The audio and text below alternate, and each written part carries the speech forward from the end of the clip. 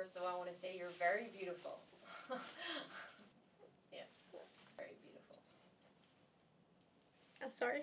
No, that's okay. Normally I wouldn't be like this. Just something happened last night and like I'm still emotional with the excess emotions.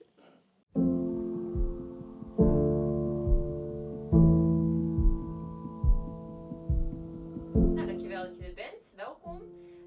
Zou je ons je voornaam kunnen vertellen? Ja, tuurlijk. Mijn naam is Kim. My name is Daria. My name is Clara. Craig. Min. Omar. Speciaal. Gab. Galena. Joy. Can you maybe tell us something about yourself? So as a hobby lately, I started to buy magazines and do collages out of them, just as a way to track how I'm doing and how I interpret words now. That I'm 21 years old and I still cannot bike, but I've finally made my peace with that. I love gaming, especially car simulators. I actually got a gaming steering wheel recently, playing music in the background on the boombox, driving, because it reminds me about home. But yeah, I love driving a lot. I like cartoons. My dream is to be an animated movie director. Ik game graag, kijk veel films, actie vooral. Ik ga natuurlijk ook altijd uit met vrienden. What does well-being mean to you? Personally, well-being for me means to look inwards in yourself. Being a listening ear to someone, just being there and supporting them and guiding them whenever they actually need it as well. Well-being means having inner peace, being in control with your life, but not like the control that makes you stress out. Dagelijks een moment voor jezelf pakken om gewoon iets te doen waar je gewoon energie uithaalt. Dus dat kan bijvoorbeeld wandelen zijn of tekenen of met een vriendin afspreken. En op die manier gewoon elke dag gewoon een moment voor jezelf te pakken. Can you share a personal story with us? Something that touched you?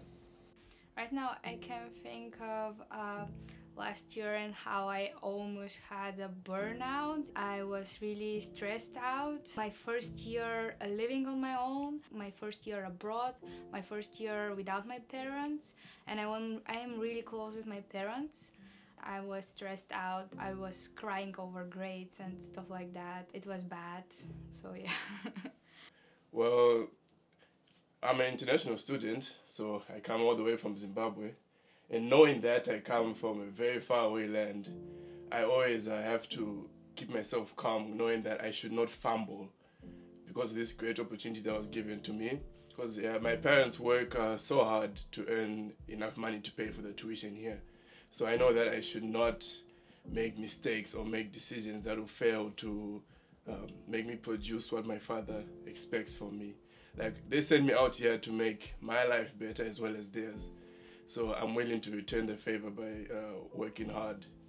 And it's not that easy, but then I always try to keep myself calm by not always thinking that if I make a mistake, then life is over. I know that in life there are chances, but I also know that with links and just not giving up, I know I'll make it, so yeah. So I grow up in a culture that with everyone around me telling me what's wrong with my appearance, what's wrong with my face, what's wrong with my body. And I always feel like I grew up being the ugly one at school or whatever. So I always feel like I have to earn love some other ways because I'm not pretty. So I always push myself to do something. I have to top the class. I always pressure myself to top the class at school, to do everything perfectly. I know it's never perfect, but yeah, whenever I'm not able to do something or I can't achieve something, I feel like I will lose that chance of love, and that is very toxic. And but it already became something in me.